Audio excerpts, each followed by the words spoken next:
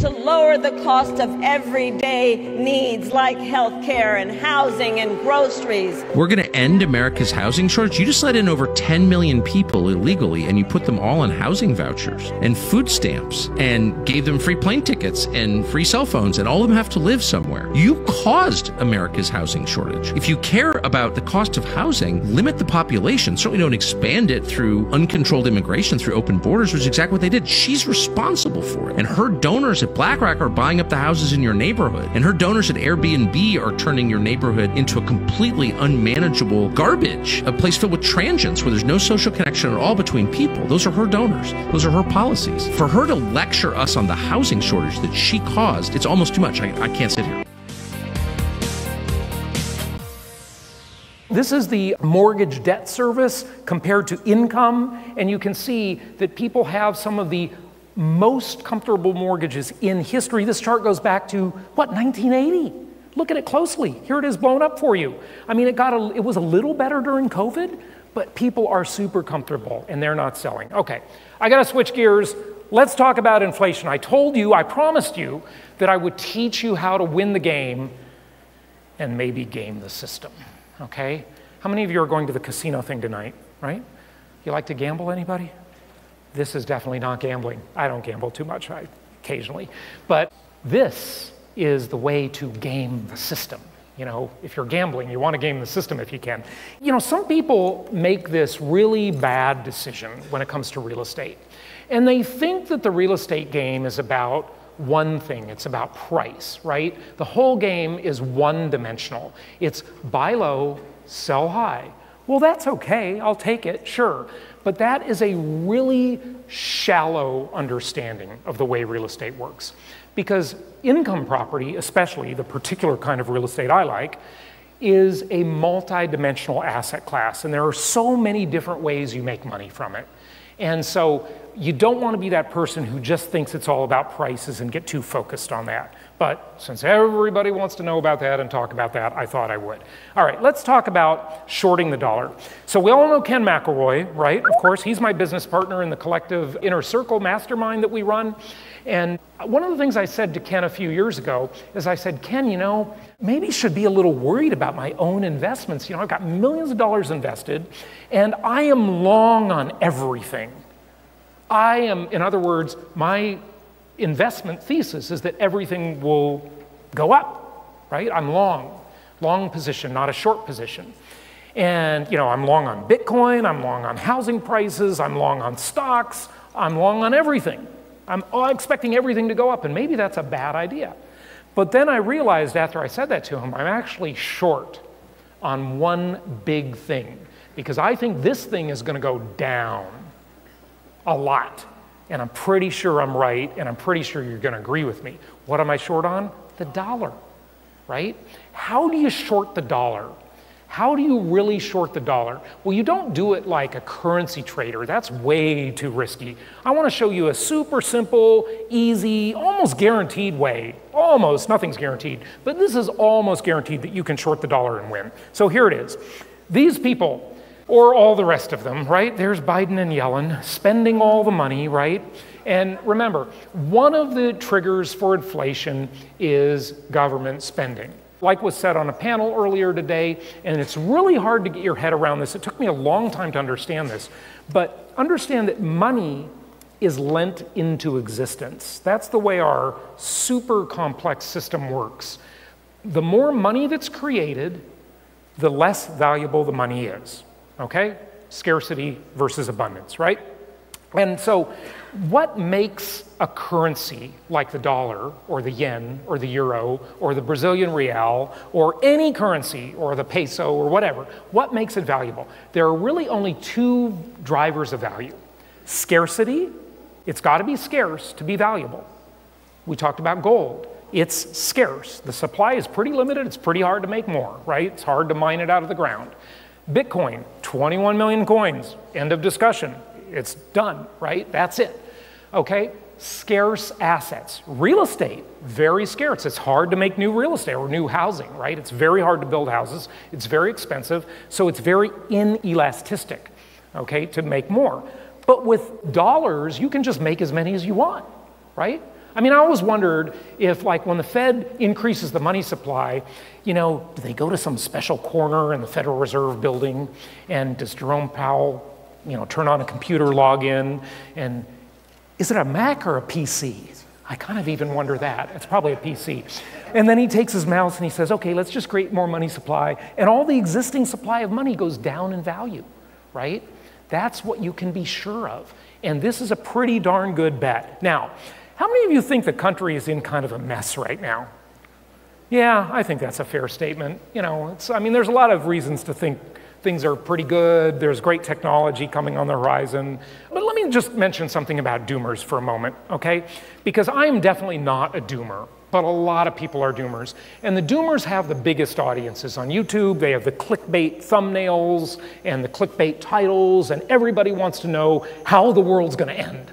Well, you know, as the old saying goes, the world usually ends with a whimper, not a bang, okay?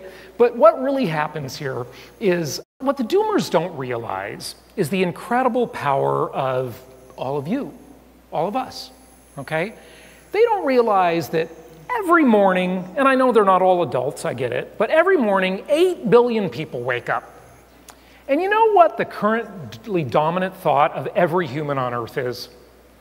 Here it is, I think. Disagree with me if you like. But I think what they think about all day long, it's certainly what I think about, is how can I improve my situation? Okay? Like, how do I get richer, or how do I get more love, or how do I have more fun? Or, you know, on the negative side, what if you're an addict, right? How do I get my next drink? Okay, you know, there's all kinds of ways people consider they're improving their situation. They're not always productive, okay? But they think, how do I improve my situation? And thank God that most of the world now lives under capitalism. And the only way someone can legally improve their situation is by improving the situation of a fellow human. And that is an incredibly powerful thing. There's an awful lot of momentum to that, you know, trumps all the other bad stuff that's going on in the world. But let's look at the bad stuff for a moment. The country's in massive debt. We've got over $35 trillion of debt, and that number is increasing at $1 trillion every 100 days. It's insane. It's never happened this fast. But wait, there's more. It's actually worse than that. See, that's our debt. But we have a lot of other problems. We have all these promises the government has made into the future. They're called unfunded mandates or unfunded entitlements. And there's a lot of disagreement on how big this problem is, but I've had Lawrence Kutlikoff, the economist, on my show several times, and he's probably done the deepest analysis of this. And he'll tell you that it's somewhere around $220 trillion. You know what I hate? When people talk about these big numbers and they're like meaningless. $1 trillion here, $1 trillion there, you know, it adds up eventually. Okay, here's the thing. Compared to what? How big is that? Well, the GDP of the United States is about $25 trillion a year. So everybody's effort of working all year long is worth $25 trillion. The entire planet is worth just over $100 trillion a year. Everybody in the world working and contributing to the economy is over $100 trillion a year. Well, the IRS takes in about $4 trillion a year. The debt is $35 trillion, the unfunded mandates are $220 trillion, maybe. Disagreement, right? But whatever, we'll take that number. How do we ever pay for the problem? You can't. It's mathematically impossible, right? So what can the government do? They can default, they can just say, sorry, we made lots of promises, can't keep them, tough luck. They could say, we're going to raise taxes. You can't raise taxes enough to solve the problem. They're taking in $4 trillion a year. The whole economy is $25 trillion. We'll tax you at 100%. You going to keep working? Probably not. Okay, so you can't solve the problem with taxes. If they taxed all of us at 100%, it would take 11 years just to pay for the unfunded mandates. It's impossible. We'll never get out of it by paying taxes. Okay, so how about a yard sale? We could sell off assets. Remember years ago when they talked about selling the ports to Dubai, right? You know, the country has assets that it could sell. It could sell some land. You know, the Bureau of Land Management sells off land to developers all the time. So there are assets to sell. Steel. We could use the US military or economic hitmen to go and take the oil from Iraq. Right? A lot of people accuse us of doing this. Not really quite true, but you know, that's the history of the world map, is theft, right? Did you see the Napoleon movie? I just watched that, right? Napoleon was basically a thief with an army, right? That's the way it works. That's how the map got designed, by stealing from other countries. Okay, here's the good news, technological innovation. Maybe some great thing will happen in biotech, AI, nanotechnology, energy, and it'll just make us all more prosperous. And I think this is actually quite true. Another one of my sayings, it's an amazing time to be alive. And it really is an incredible time, because with artificial intelligence, well, there's a couple big hurdles coming up. So one, you probably saw that movie, The Imitation Game, years ago, right? That was a great movie. Alan Turing, this brilliant, brilliant inventor and scientist. So it was named after him, called the Turing test. And that's when a computer can fool a human into thinking it's a human. ChatGPT basically has passed the Turing test, pretty much, okay? Because you can have a conversation with it and not know it's a computer, okay? You really can. What's the next step? Artificial intelligence becoming as intelligent as a human. And then Ray Kurzweil talks about the singularity, which is the computer being as intelligent as a human, costing less than $1,000. My laptop was like $4,200, don't steal it, okay? A $1,000 computer that is as smart as a human. I mean, humans are incredibly smart, even the dumb ones. Even the Democrats are pretty smart. Some of them, not most of them. I mean, now Kamala Anderson is an exception. She's really fucking stupid, okay? I mean, think about it. You know that saying, a penny for your thoughts? If you gave her a penny for her thoughts, you'd get change back. Like, she is so dumb. I can't believe how dumb she is. Go and look up the video of her trying to explain cloud computing. It's hilarious. Oh yeah, the data goes up in the cloud, rolls around, and comes down. And, but we're unburdened by what has been. I mean, God. I'd rather have the mean tweet guy that's orange at the tanning booth, but, whatever. Now some of you hate me. See, she's leaving. Okay, you hate me now. Yeah, I knew it. All right. Okay, Democrats, get up and leave. All right. Sorry. Hey, listen, I like some Democratic policies. I just don't like idiots, okay? Sorry. Okay, so enough of that. So then the next step is the AI becomes as intelligent as you or me, right? And that's pretty incredible. But the biggest one is artificial general intelligence. Can you imagine the AI being as smart as every human on Earth, networked together with other AIs? I mean, this is really Terminator 2. This is pretty scary stuff. And Elon Musk is talking a lot about that. Another Democrat's leaving.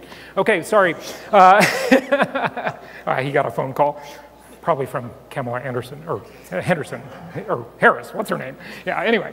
Okay, cognitive decline, I need my AI assistance. So there's pretty amazing stuff with tech, but here's what's most likely to happen. They will just simply inflate away the problem. That's the best business plan for governments and central banks, and it should be your business plan too. Here's how it works. Write this down. This is worth writing down, okay? To understand inflation, we need to distinguish between real and nominal. Remember the dollar example earlier. The name of it is a dollar. The word nominal literally means in name only. That's the name. But it's not the value, right? So we need to distinguish between these, price and value. Those are very different things. Inflation is an insidious hidden tax that destroys purchasing power. Inflation destroys the value of savings, stocks, bonds, even your equity in real estate. And I like real estate, okay? It destroys that. And thankfully, it destroys the value of debt. Now, debt is my favorite four-letter word. It's a really good word, and you should use it to your advantage. It's a very powerful thing. Inflation is the most powerful method of wealth redistribution. It's not taxation, it's inflation. Because inflation is a hidden tax that very few people really understand. Yeah, we all understand prices are going up, but it's really, there's a lot more to it than that. But here's one thing to know for sure. Inflation redistributes wealth from lenders to borrowers. So this is the game right here. This is the secret. You borrow money in today's dollar value, and you pay it back in tomorrow's lower dollar value. And I call this beautiful thing inflation-induced debt destruction. I trademarked this term years ago because it is the most amazing hidden wealth creator that people don't think about. They buy a property and they think, oh, I bought it for this, I sold it for that, I made money. but what they didn't consider is how the value of the debt went down so much. Here's a real-world example that happened to millions of people. You don't need to look at every number on this chart. It's pretty easy. Look at the first line of the chart, 1972. Okay, this example is someone buying the median price house in 1972 of just over $18,000, putting 20% down. They got a mortgage of just over $14,000 at 7.37%, which was the interest rate back then. I know you think rates are so high now. They're really not. Historically, they got a 30-year mortgage. In 1972, how much was a dollar worth? $1, because no time had passed. It wasn't destroyed by inflation yet. But by 1984, and if you haven't read that book lately, George Orwell's book, it's all coming true. So read that book, 1984 by George Orwell. It's brilliant. And read Fahrenheit 451 and Atlas Shrugged and a bunch of other ones. There's a lot of good books out there, obviously. Yes, someone likes it. Who is John Galt? Okay, yeah, that's an Atlas Shrugged thing. Only people in the club know. Okay, so by 1984, that same dollar was only worth 40 cents. You're looking at the last line at the bottom of the slide. 40 cents. Now, at the end of the 30 years, that dollar from 1972 that they borrowed was worth 24 cents. This is inflation-induced debt destruction. I want you to look at one other column here. With what time I have left, with it isn't much. Look at the monthly payments. And you see how it starts in 1972 at $101 per month, okay? And then it's inflation adjusted. Every month, they're writing a check for 30 years for $101. But over time, don't you think the value of that check got a lot lighter and easier? Sure it did. Because by 1984, it only felt like $41, even though the amount of the check still said 101.